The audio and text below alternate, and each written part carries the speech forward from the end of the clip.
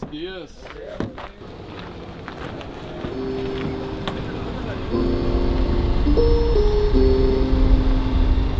You ready, dog? I'm so Let's ready. get it. Boom. Commodero 2018, 2019. 2019. First fish of the year about to happen for me.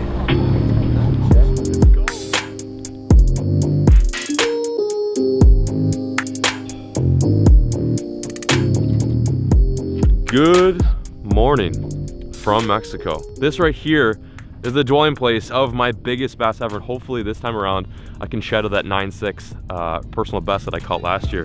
There we go, there we go, there we go. Oh my God, yeah, I'm gonna need the net. Oh boy. Oh shit, it's it. 9.5, baby. Look at that. I am with the one and only Matt Kendrick today. And we're gonna be filming a Googan Squad challenge. It's gonna be super intense. Probably one of the biggest tournaments we've ever filmed, next to that MTB one, but this time we'll actually be catching fish, and big ones too. So anyway, stick with it, stay tuned, and enjoy. I will catch you guys on the first cast. We probably need, oh, I just got twerked. Got him. So little. So little. Hey, first fish of 2019, here we go. Nice start. I was hoping for it to be a 10 pounder. I got it, it's all good. First fish, here we go. Oh, that was sick. It jumped right out. Do a little trench hog. Put the trench in the trenches. I actually missed a day of fishing yesterday due to all the flight delays and BS and whatnot, but thankfully the rest of the Googs gave me some intel as to what these fish are biting on, and the word on the lake has it that trench hog is the deal. Just straight up Texas rig on a 5/0 hook, 3/4 ounce weight, 7-foot rod. You already know the deal. That looks delicious. That looks delicious.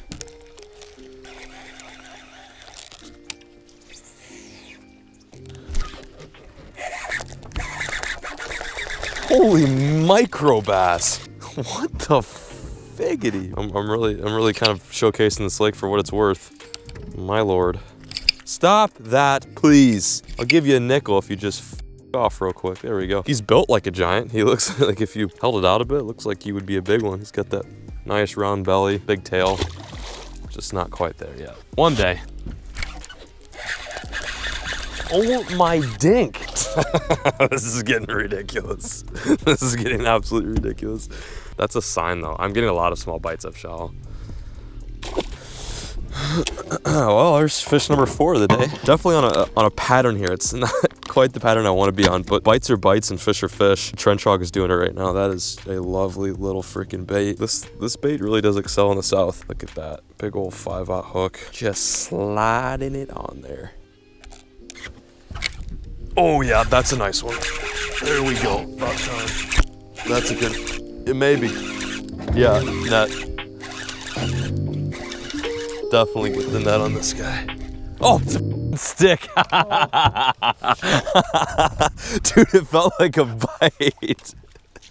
It was going down the stick, like sliding down it, so it felt like a fish was running. Like, oh my God, that's a giant. Wow, cut. Yo, don't put that in the video. Wow. Wow. Let me tell you what, folks.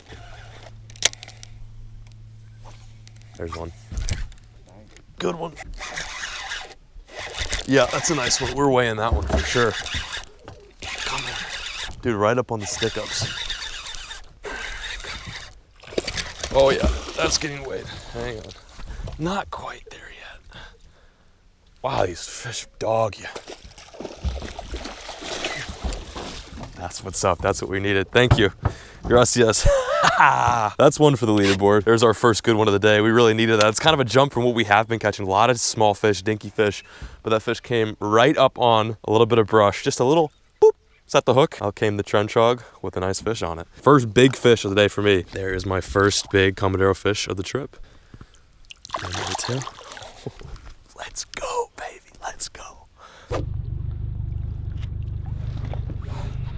There's your hat, Matt. Thank you. A little soggy. It's the second time he's lost his hat today. That's bad luck, man. You just won. I'm searching for fish out there with the hat. I'm marking fish. Okay? Next time you drop your hat in, tie like a trench hog on the back of it. Just let it sit there. We'll come back to it later. Team Matt and John, we struggled. Actually, we did more than struggle. We just sucked. What do you got there? I got a little sad juice. Modelo. So well, time to I deserve time to limp here. back to the ramp. What a rough day. In she goes. Pardon that little intermission there.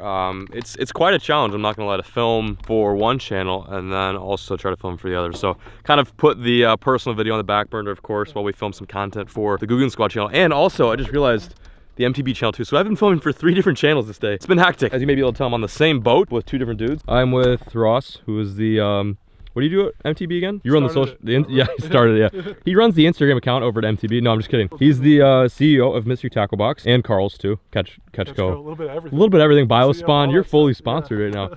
And then we got, of course, B, who we just used to film a nice little video.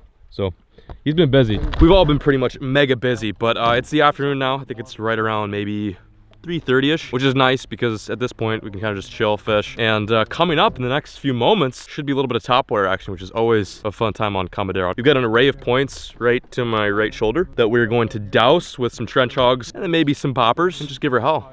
Make the most of the rest of our day.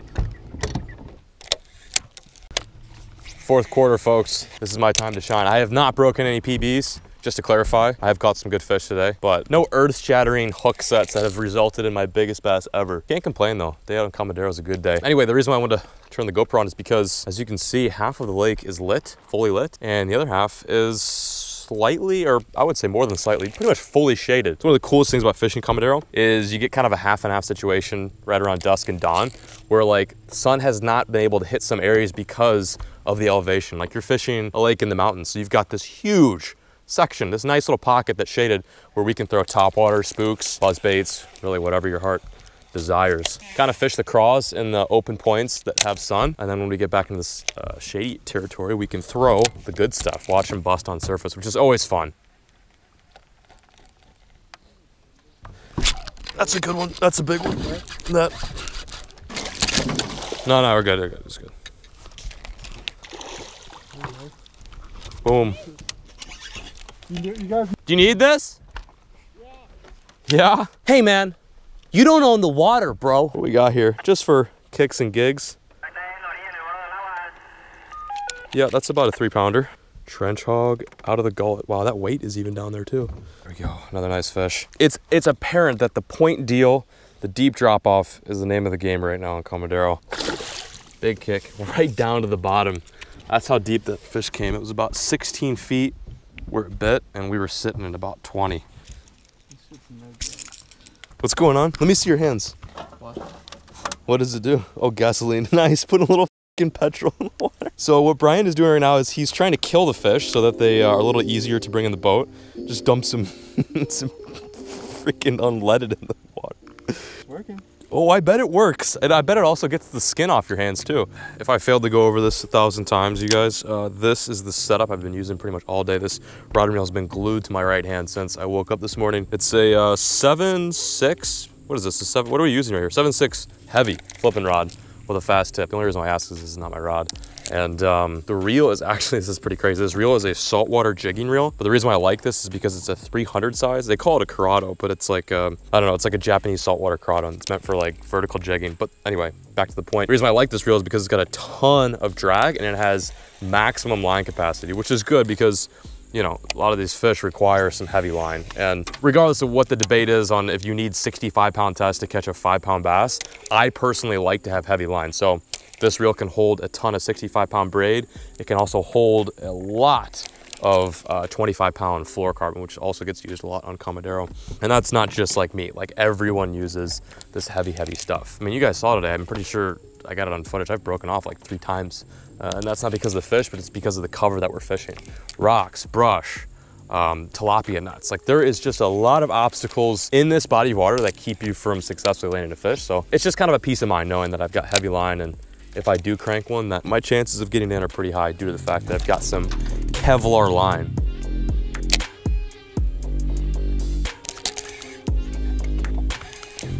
That's a nice one. I couldn't even reel on that one. Yeah, that's a good one. Big. Good one.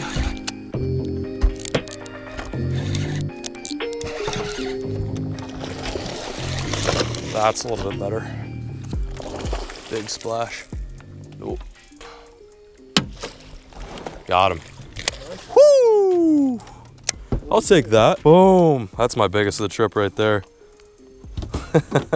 Cranked him. That was sweet. He ate like just like what we're casting at. Wow, he was really hooked good. Final hours of the day in Comadero, day number 1. And that might be the biggest fish of the trip for me. Probably close to 6, we're about to find out. Thank you. 5'2". Still a quality fish. Wow, really, really pretty fish. Might have to snag a picture of this guy. Not on the top water. I was expecting to get a lot of action on the top water, but the trench hog just keeps getting it done. Nice, that's what it's all about. Good day, boys. Over there. Boom. Boom. Did everything we had. Boom, dog.